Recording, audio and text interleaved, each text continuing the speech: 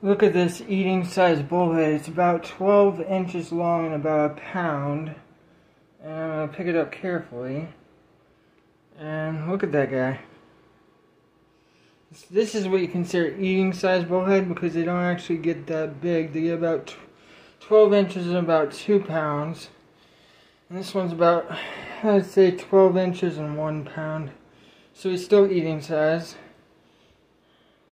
Look at this eating size bullhead. It's about 12 inches long and about a pound.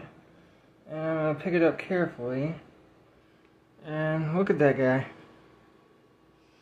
This is what you consider eating size bullhead because they don't actually get that big. They get about 12 inches and about 2 pounds. And this one's about, I'd say, 12 inches and 1 pound. So he's still eating size. Look at this eating size bullhead. It's